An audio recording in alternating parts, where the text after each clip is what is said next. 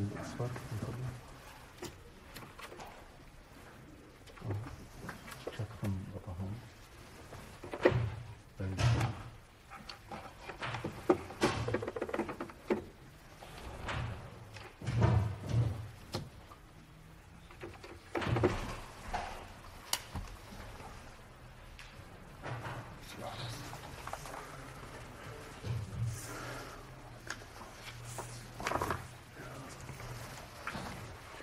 إن الحمد لله نحمده ونستعينه ونستغفره ونعوذ بالله من شرور أنفسنا ومن سيئات أعمالنا من يهده الله فلا مضل له ومن يضلل فلا هادي له وأشهد أن لا إله إلا الله وحده لا شريك له وأشهد أن محمدا عبده ورسوله صلى الله عليه وعلى آله وسلم تسليما كثيرا.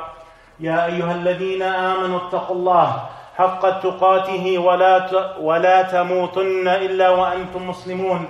يا أيها الناس اتقوا ربكم الذي خلقكم من نفس واحدة وخلق منها زوجها وبث منهما رجالا كثيرا ونساء واتقوا الله الذي تساءلون به والأرحام إن الله كان عليكم رقيبا. يا أيها الذين آمنوا اتقوا الله وقولوا قولا سديدا يصلح لكم أعمالكم ويغفر لكم ذنوبكم ومن يطع الله ورسوله فقد فاز فوزا عظيما. أما بعد فإن أصدق الحديث كتاب الله. Indeed the most truthful of speech is the book of Allah. وخير الهدي هدي محمد صلى الله عليه وسلم.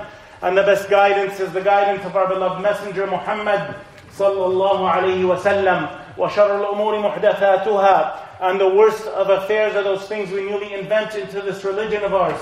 وَكُلَّ مُحْدَثَةٍ بِدْعَةٍ. And everything we newly invent into this religion of ours is an innovation. وَكُلَّ بِدْعَةٍ ضَلَالَةٍ. And every innovation is misguidance and it leads astray. وَكُلَّ ضَلَالَةٍ فِي النَّارِ. Every going astray, every misguidance is in the hellfire. ثُمَّ أَمَّا بَعْدٍ. My dear brothers and sisters in Islam, we wanted to expand on a couple of the questions, one that we skipped and one that we needed to delve more into, that the Muslims should ask themselves daily if they want to live the Islamic day for their Islamic life.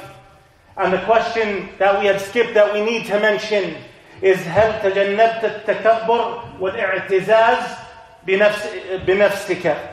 Have you tried to avoid self-pride, arrogance, boasting, laying out your things almost to pat yourself consistently on the back? عن عبد الله رضي الله عنه عن النبي صلى الله عليه وسلم قال لا يدخل الجنة من كان في قلبه مثقال ذرة من كبر ولا يدخل النار من كان في قلبه مثقال ذرة من إيمان. قال فقال له رجل إنه يعجبني أن يكون ثوبي حسنا ونعلي حسنا. قال إن الله يحب الجمال ولكن الكبر من بطر الحق وغمط الناس. Have you questioned yourself about self-pride, boasting, acting arrogant and being arrogant, elevating yourself above the people, remembering that on the day of judgment you will be made the smallest of the sizes of the ants and the people will stampede over you.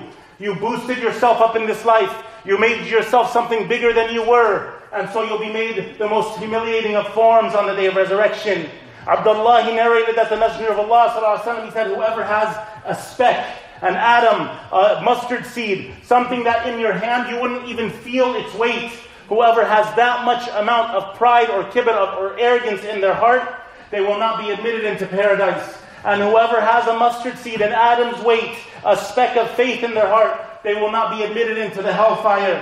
So a man said to the Prophet ﷺ, I like for my clothes to be nice and beautiful and for my sandals, my shoes to be nice and beautiful. So he said, ﷺ, indeed Allah loves beauty, but pride, arrogance is when you refuse the truth, when you reject the truth, when you don't want to hear the truth, and it's when you look down on the people and you belittle the people, as if you're automatically better than them, superior to them, higher in ranks than they are. This is what pride and arrogance is. The other question we had touched upon, but we mentioned it very quickly and we said we should make a whole khutbah dedicated to it. هل اغتنمت ساعات الاستجابة ودعوت الله بها. Have you taken the opportunity to supplicate to Allah during the hours of response? And this will be the focus of the remainder of the khutbah. Because we need Allah. Allah doesn't need us. We need to beg Allah and call upon Allah. Allah does not need to request anything of us more than what He has commanded us to do, and He has given to us in this deen. But have you taken that opportunity to supplicate to Allah? Instead of getting frustrated with your problems, instead of questioning why Allah may be doing this to you, al-'iyadhu billah, we seek refuge with that. Because Allah's qadr is better than anything. So ask yourself daily, have I made dua to Allah during these hours? Allah said, وَإِذَا سَأَلَكَ عِبَادِي عَنِّي فَإِنِّي قَرِيبٌ أُجِيبُ دَعْوَةَ الدَّاعِ إِذَا دَعَانِ فَلْيَسْتَجِيبُوا لِي وَلْيُؤْمِنُوا بِي لَعَلَّهُمْ يَرْشُدُونَ. Allah says what means, and when my slave asks you, O Muhammad ﷺ, concerning me, then answer them that I am indeed near to them by my ilm, by my knowledge. Because we know Allah physically, He's above His creation and separate from His creation. كَمَا قَالْ فِي كِتَابِهِ, as He said in His Quran, in His book. I am indeed near to them by my knowledge. I will respond to the invocations, to the dua of the supplicant when he calls upon me. They don't have to go to a priest. They don't have to go to a saint. They don't have to go to an imam. They don't have to go to a special person. They can call on me themselves, even if they're the most, worst of forms on the earth. They can call and supplicate to Allah, to me directly. So let them obey me and believe in me so that they may be led aright. ثم قال الله ادعوا ربكم تضرعا وخفية إنه لا يحب المعتدين. And Allah says what means invoke your Lord.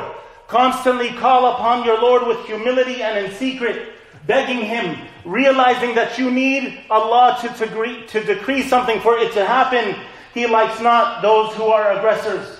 ثم قال الله قل ما يعبأ بكم ربي لولا دعاؤكم فقد كذبتم فسوف يكون لزاما. And Allah says what means, say, O Muhammad ﷺ, to the disbelievers, to the kuffar, my Lord pays attention to you only because of your invocation to Him.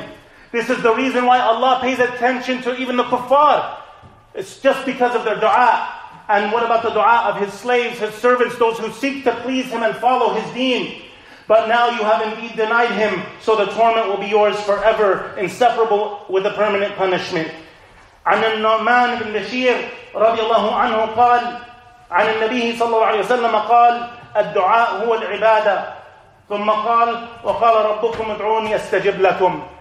عن النعمان بن بشير, may Allah be pleased with him, he said that the Messenger of Allah صلى الله عليه وسلم said, supplication, dua, asking of Allah, begging Allah, seeking from Allah, this is itself the essence of ibadah. This is worship. It is worship when you make dua to Allah subhanahu wa ta'ala. And this hadith, صححه Shaykh al-Albani, rahimahullah, Shaykh al-Albani, he authenticated it, and it's in the Sunan of Abi Dawood. So what are the times and the places where the dua is answered? Let us mention some more than we mentioned the previous week while reviewing those. Mentioning from them, first and foremost, Laylat al-Qadr. This is a night, khayrun min alfi shahr, better than 1,000 months. Yet some of us, their only act of ibadah, their only day of making dua in the whole year is on the day of Laylat al-Qadr. And instead of worshipping Allah in the last 10 nights, seeking it on any night that it could be, they focus on just the 27th, because that seems to be the popular opinion. Although according to some of the ulama, Laylat al-Qadr can change in those last 10 nights every year. According to some of the ulama, it's on just the odd number nights, and it can change any day of the year, on any time of those last 10 nighs. So as Ramadan approaches, and we ask Allah, Allahumma ballighna Ramadan, that we see the month of Ramadan, put it in your mindset from now that you're going to worship Allah throughout that month, throughout the days, and seek all the 10 nights of Laylat al-Qadr, and may Allah grant us to be of those who witness it. Dua in the depths of the night, the time before the dawn, before the fajr, the time when Allah descends to bestow the bounty upon His slaves. This is a time when many are snoring, asleep, seeking that rest because they stayed up late. It's not even usually for a good excuse. ينزل ربنا تبارك وتعالى في كل ليلة إلى السماء الدنيا حين يبقى ثلث الليل الآخر فيقول من يدعوني فأستجيب له من يسألني فأعطيه من يستغفرني فأغفر له. This hadith, which is in Sahih al-Bukhari, Allah, He descends in the lowest third of the night He descends in the last third of the night, afwan, to meet the needs and relieve the distress of the believers. In this last third of the night, when nuzul, the descent of Allah subhanahu wa ta'ala, kal istawa, it's like the istawa of Allah. We don't ask how, nor do we try and think about it. And as we said, Imam Malik, he said, even rahimahullah, he said, asking how to these things, this is an innovation, this is a bid'ah, and we should avoid it. It is knowledge for Allah to know. It's done in a manner which befits the majesty and the sovereignty of Allah subhanahu wa ta'ala. But He descends and He says, who will call upon me so that I may answer him? Who is asking of me so I may give him? Who is seeking forgiveness from me so that I may forgive him? In the last third of the night, instead of complaining, ask yourself, what can I do to get my dua accepted? Make dua during these special times. Make dua during these special times where the dua is accepted. Another time where the dua is accepted is after the prescribed prayers, but before taslim, as we will see. دبر الصلوات المكتوبات. وفي حديث أبي أمامة قال قيل يا رسول الله أي الدعاء أسمع؟ قال جوف الليل الآخر ودبر الصلوات المكتوبات. رواه الترمذي. وقد اختلف في دبر الصلوات هل هو قبل السلام أو بعده. واختار شيخ الإسلام ابن تيمية رحمه الله وتلميذه ابن القيم رحمه الله أنه قبل السلام. وقال الشيخ ابن تيمية رحمه الله ما ورد من الدعاء مقيدا بدبر الصلاة فهو قبل السلام، وما ورد من الذكر مقيدا بدبر الصلاة فهو بعد الصلاة، لقوله تعالى فإذا قضيتم الصلاة فاذكروا الله قياما وقعودا وعلى جنوبكم.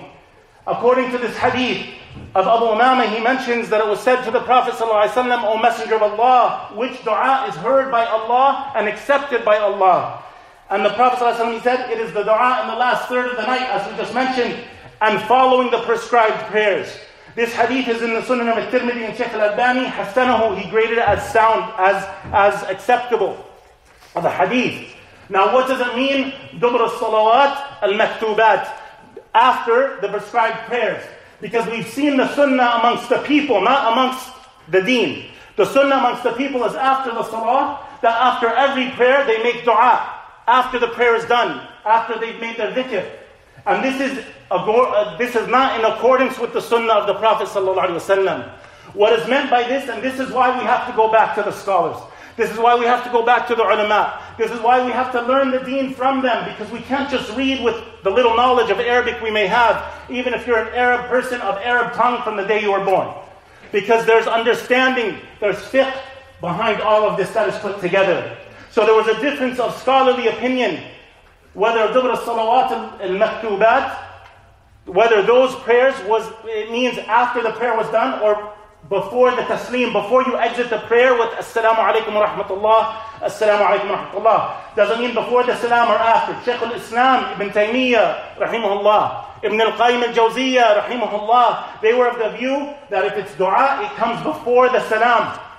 And look at us rushing the prayer, but then we'll take time after the prayer sitting and making dua. When your dua in the prayer is a time where it is accepted by Allah subhanahu wa ta'ala. And Shaykh ibn Uthaymeen rahimahullah, may Allah have mercy on him, he said, what has been narrated of dua following the prayer is before the salam. So the dua you want to make should come before you exit the prayer. While you're still in tashahhud, after your tashahhud is done, your salawat ala nabi sallallahu alayhi wa sallam, and that you should make dua while your finger is pointing, and you're pointing towards the qibla. You make dua, and when you're done with your dua, you end the salah. As for dhikr, it comes after the salah ends. After the taslim, then you say your subhanallah, your alhamdulillah, your la ilaha illallah, your Allahu akbar. Then you read ayatul kursi and the likes of these matters. And this is what was understood from the scholars. Because Allah said in the Quran, and when you have finished the salah, remember Allah standing, sitting down and laying down on your sides. This is with dhikr. So don't rush the prayer. Even if you can't stay long in sajda for some reason to make dua, make it after or right before you're going to exit the prayer with taslim.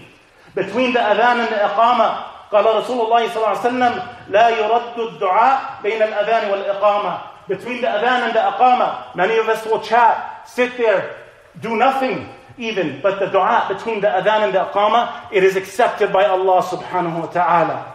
When the rain falls, عند نزول الغيث كما في حديث سهل بن سعد مرفوعا إلى النبي صلى الله عليه وسلم اثنتان ما تردان الدعاء عند النداء وتحت المطر. رواه أبو داود وصححه الشيخ الألباني رحمه الله. A time when the dua is accepted is when the rain falls. And again, this is a time where many people get gloomy, want to get a blanket, sit, drink something warm, fall asleep. And when the rain is falling, this is barakah. This is a time of barakah. This is a time to make dua to your Lord.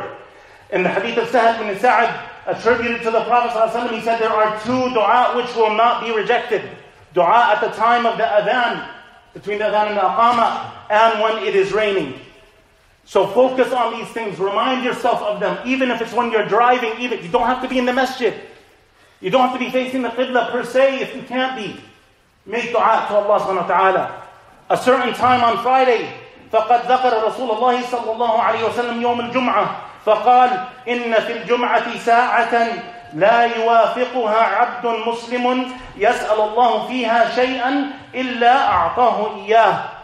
The Prophet ﷺ, he said in the authentic hadith, he said there is not an hour on Friday, on Friday there is an hour when if a Muslim slave were ask Allah for something, at that time, Allah will give it to him. Allah will give it to him. And there are two opinions based on authentic narrations for this, of which time it's likely to be. The first time that's potential is from the time of Asr till Maghrib, till the time the sun sets. For those who sit and they wait for the Maghrib, whether at home or in the masjid, whether at home or in the masjid, making dua to their Lord, whether they're men or they're women, there's an hour where the dua is accepted on Friday. And it could potentially between Asr and Maghrib. What are many of us doing at that time? Planning the weekend plans, the Friday night plans. But there's a time when dua is accepted. And we have the audacity sometimes to question why our dua isn't being answered. But we're not making them at the right times sometimes. The second possible time is when the imam sits on the minbar to deliver the khutbah until he finishes the prayer. So dua either of these times is deserving of being answered by Allah subhanahu wa ta'ala. When drinking the Zamzam water, and this is the thing we all treasure to have, all treasure to taste, whether it's there or someone brings it back as a gift. قال رسول الله صلى الله عليه وسلم ماء زمزم لما شرب له. As the Prophet صلى الله عليه وسلم, he said in the authentic hadith in the Musnad of Imam Ahmad and in Sahih al-Jami', the authentic hadith, Zamzam water is what it is drunk for. And this hadith was narrated on Jabir radiallahu anhu. Zamzam water is what it's drunk for. So you can drink the Zamzam water and make dua at that time, and Allah inshallah will accept your dua. When making sajda, and we mentioned the times, and we constantly mention taking your time in sajda. Because many people have the wrong thinking you cannot make dua in sajda. And many people, they rush the sajda for whatever reason it may be. And it's a crime, it's a crime, it's a crime, it's a crime, it's a crime. Every time you see someone make sajda and they're pecking their head like a woodpecker pecks for food on the ground. It's a crime. Take your time in that sajda. The dua, you're closest to your Lord, not physically again. As Allah, He's above His creation. فوق عرشه, on top of His arsh, on top of His throne, separate from His creation. But His knowledge, His hearing, His seeing, it's everywhere. قال رسول الله صلى الله عليه وسلم أقرب ما يكون العبد من ربه وهو ساجد. فأكثر الدعاء. The Prophet ﷺ, he said in the authentic hadith in Sahih Muslim, the closest a slave is to his or her Lord is when they're making sajda. So make dua, increase your dua in this time, in this place. So now you've been informed of 2 times where dua is accepted, yet we will still see the people rush it in sajda. And before you exit the prayer with taslim meaning assalamu alaikum wa rahmatullah to the right and left. Those are 2 times the dua is accepted. The closest you are to your Lord when you're prostrating on the ground. And we remind the brothers and the sisters that the forearm and the elbow should not be touching the ground. Only the palms of the hand, the knees, the toes, and the forehead and the nose with equal pressure. This is the correct sajda. that the forearm and the elbow should be off of the ground. That's the closest you are to Allah. Pick the person you love the most in your life, whether it's your wife or your husband, whether it's your children or your parents, the one you love the most in your life. You would do anything to hold on to them physically. You're closest to your Lord when you're in sajda. So if you would do that for any human being alive, and Allah should be above every human being alive or dead, then you should take your time in your sajda and make dua in it. When saying the dua of Dhunnun, La ilaha illa ant subhanaka inni kuntu min al-zalimin, this dua, the Prophet ﷺ, he said, لم يدعو بها رجل مسلم في شيء قط إلا استجاب الله له. No one makes dua to Allah and adds this dua of the Nun of Prophet Yunus alayhi salam that he made when he was stuck في بطن الحوت, in the belly of the whale. He made the dua, لا إله إلا أنت. Oh Allah, there is no deity, no God, no one, no thing worthy of worship except for you. لا إله إلا أنت سبحانك, glorified and exalted be you, perfect in every way. إني كنت من الظالمين, indeed I have been of the wrongdoers, I am one of the wrongdoers, and the one who commits wrongdoings. No one adds this dua to the dua they make except that Allah will accept that Allah subhanahu wa ta'ala will accept the matter that you're asking for. No Muslim recites this dua concerning any matter, but Allah will answer him. So add this one. La ilaha illa ant, subhanaka inni kuntu min al-zalimin. Add it to every dua you make, because Allah will answer your dua. If a calamity befalls, if a hardship befalls you, and you say, inna lillahi wa inna ilayhi raji'un, if you say this and you add to it, كما قال في الحديث, ما من مسلم يصاب مصيبة فيفزع إلى ما أمر الله به من قوله إن لله وإنا إليه راجعون اللهم عندك احتسبت مصيبتي فأجرني فيها وعدني منها إلا آجاره الله عليها وعاضه خيرا منها. رواه ابن ماجه وهذا حديث حسن.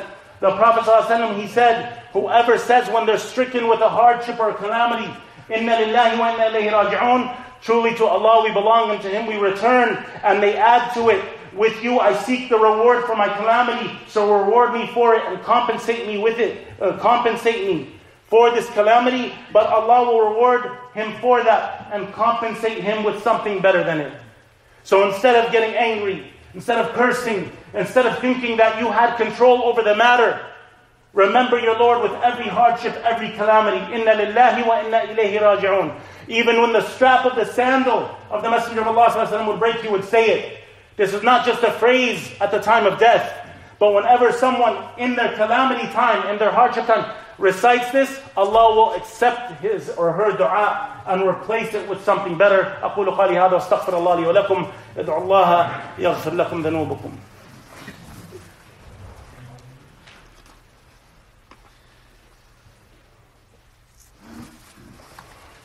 الحمد لله ثم الحمد لله الحمد لله الذي هدانا لهذا وما كنا لنهتدي لولا أن هدانا الله الحمد لله غافر الذنوب جميعها إلا الشرك به والصلاة والسلام على نبينا محمد وعلى آله وصحبه وسلم تسليما كثيرا وبعد. My dear brothers and sisters in Islam, always ask yourself if you're making dua to Allah, because He accepts the invocation of the one who makes dua to Him. But there are times, places where that dua is more accepted. And we need to, instead of complaining, instead of saying why, instead of questioning, we need to call upon our Lord, especially in those times and in those places. We will end with a few more as a reminder for us, so we can change the way we even worship, so we can worship and get closer to our Lord. The prayer of the people after the soul of the deceased has been taken. The prayer of the companions of the person after the soul of the deceased has been taken. Allah subhanahu wa ta'ala, Allah's Messenger sallallahu alayhi wa sallam, he said, إن الروح إذا قبض تبعه البصر فضج ناس من أهله فقال لا تدعوا على أنفسكم إلا بخير فإن الملائكة يؤمنون على ما تقولون. The Prophet ﷺ, he said in the authentic hadith in Sahih Muslim, he said when he entered upon Abu Salama radiallahu anhu, after he had died and his eyes were open, he closed the eyes and he said, when the soul is taken, the gaze follows it. When the soul is taken out of the body, the eyesight follows it. So the Prophet ﷺ closed the eyes. Some of his family got upset and so he said to them, do not pray for anything but good for yourselves, for the angels say Ameen to whatever you say. Many people in this time, they lose the benefit of that time to make dua for their loved one, so that the angels say Ameen. They lose it because of, the emotion is high, and you lost your loved one, and it's sadness, and you have a lot of sadness, and tears, and the likes of this. But in that time, if you truly love your companion, and we said it at a janazah at the previous week, if you truly love the one who has just died, then you do what was commanded of you. استغفروا لأخيكم واسألوا له التثبيت فإنه الآن يسأل. Ask forgiveness for your brother or your sister who passed away, and ask that they're firm in the questioning of the graves, because soon they will be questioned with the questions of the grave of who is your Lord, what is your religion, who was your prophet, and the likes of this matter. So when the soul of the deceased is taken, grip it together as much as you can and keep making dua for the one who's deceased, because the angels are saying Ameen to what you say. The prayer of the one who has been wronged. Again, when many of us are wronged, when we're hurt by somebody or wronged or oppressed, we quickly start thinking revenge. We quickly get angry, and we fail to realize that Allah is on the side of the mazloom, of the one who's been oppressed. In the hadith that we have, قال رسول الله صلى الله عليه وسلم واتقوا دعوة المظلوم فإنه ليس بينها وبين الله حجاب. The Prophet ﷺ, he said, fear the prayer of the one who's been wronged, for there is no barrier between it and Allah. Allah, He accepts the dua of the one who was wronged, the one who's been oppressed, the one who has been taken advantage of wrongfully. Allah is going to listen to you. You have the best person on the best of beings on your side, Allah subhanahu wa ta'ala. The best to aid you and help you, instead of letting the anger come to you and shaitan taking over you, and then you doing something sinful and wronging the other person, and then it's just a cycle of dhulm, of oppression and wrongdoing. There's no barrier between the dua of the one who's been wronged and Allah subhanahu wa ta'ala. وقال رسول الله صلى الله عليه وسلم دعوة المظلوم مستجابة وإن كان فاجرا. And the dua, the prayer, the dua of the one, the supplication of the one who's been wronged will be answered even if he's an evildoer. Even if he's not someone who does good. Even if he's a sinner upon sinner. Even if he's a disbeliever. The one who is wronged, Allah will accept his or her dua. So be mindful of wronging others. And if you're wronged, turn to your Lord for comfort, guidance, and protection. The dua of a father for his child, for his benefit. دعاء الوالد لولده يعني لنفعه ودعاء الصائم في يوم صيامه ودعوة المسافر فقد صح عن نبينا صلى الله عليه وسلم أنه قال 3 دعوات لا ترد دعوة الوالد لولده ودعوة الصائم ودعوة المسافر رواه البيهقي وصححه شيخ الألباني. The Prophet صلى الله عليه وسلم, he said in the authentic hadith in Al-Bayhaqi, there are 3 prayers that are not rejected. 3 prayers that 3 dua you make, they will not be rejected by Allah. The prayer of a father for his child, whether the child is living or dead. If the father makes dua, if the mother makes dua for the children, Allah will accept that dua. So this is for the children, to always be a service to their parents, not to disobey them, to respect them and take care of them, because every dua they make, Allah will accept if it's made for you. The dua of the fasting person, when the person is fasting, again, some of us sleep the whole day. They even miss the prayers. This is a time where your dua of the fasting person, while you're fasting, your dua is accepted. And the prayer of the traveler, when you're a musafir. Again, we mentioned it last week. Many people, they start their travel, they put their AirPods in, or whatever they're called, and their earphones, and they go and they start listening to music, taking a nap, watching a movie, and doing the likes of this. When you're traveling, Allah accepts your dua. The prayer of a father against his child. So this is also a warning to not be disobedient to your parents, to love them and be kind to them, to serve them, to be patient with them, whether they're young in age or older in age. According to the Sahih Hadith of the Prophet sallallahu alaihi wasallam, 3 دعوات مستجابات دعوة المظلوم ودعوة المسافر ودعوة الوالد على ولده. And the Prophet ﷺ, he said in the authentic hadith, in the Sunan of Tirmidhi, there are 3 prayers that will be answered. The prayer of the one who's been wronged, the prayer of the traveler, and the prayer of a father against his child. Or maybe that child doing things bad to them, not taking care of them, neglecting them, being rude to them, and the likes of these matters. So this is a warning to all of us, that the prayer of the parents regarding the children is accepted, whether for or against them. The dua of a righteous person, child, for their parents. And we have this in the authentic hadith, إِذَا مَاتَ الْإِنسَانُ انْقَطَعَ عَمَلَهُ إِلَّا مِنْ ثَلَاثٍ. That when a person dies, all of their deeds come to an end except for 3. صَدَقَةٍ جَارِيَةٍ, the ongoing charity, the charity which benefits after their death. عِلْمٍ يَنْتَفِعُ بِهِ, knowledge which benefits the people after he has passed away.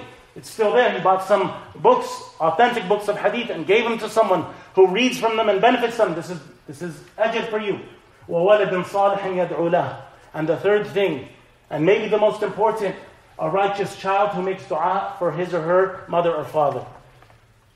So the child being raised to know those ad'iyah, those supplications for their parents, and making that for their parents, this is the dua Allah will accept subhanahu wa ta'ala. So my dear brothers and sisters in Islam, the final one, the dua when getting up from the night sleep and saying this dua. When you wake up from sleep, right away remembering Allah. لا إله إلا الله وحده لا شريك له له الملك وله الحمد وهو على كل شيء قدير. الحمد لله وسبحان الله ولا إله إلا الله والله أكبر ولا حول ولا قوة إلا بالله. The one who wakes up and says this. ثم قال الرسول صلى الله عليه وسلم اللهم اغفر لي. Then that person says, Allahumma اغفر لي. After they say that dhikr, they say, oh Allah, forgive me. Oh da'a. Or they make dua for anything. استجيب له فإن توضأ وصلى قبلت صلاته. رواه البخاري. And if this person makes that dua for anything after saying this, asking for forgiveness or for any dua, their dua will be accepted. And if they make wudu and pray after that, then their prayer will also be accepted. So my dear brothers and sisters in Islam, there are many times where dua is accepted more than at other times. Let us take advantage of those. They are gifts, they're gems, they're pearls from Allah subhanahu wa ta'ala for us to get our dua answered. When we're in need, when we need to beg on Allah the most, when we need the most support from Allah, the most guidance from Allah, the most comfort and consolement from Allah, and those times have been provided. Yet many of us squander them, and I advise myself first, because of the rapidness of this dunya. So beware of these things and let us supplicate to our Lord, because it is, as we said, ad-du'a huwa al-ibadah. Dua is the essence of worship. اللهم اغفر للمسلمين والمسلمات والمؤمنين والمؤمنات الأحياء منهم والأموات إنك أنت سميع قريب مجيب الدعوات. يا مقلب القلوب ثبت قلوبنا على دينك. يا مقلب القلوب ثبت قلوبنا على دينك. يا مقلب القلوب ثبت قلوبنا على دينك. سبحان ربك رب العزة عما يصفون وسلام على المرسلين والحمد لله رب العالمين. وصلى اللهم على نبينا محمد وعلى آله وصحبه أجمعين.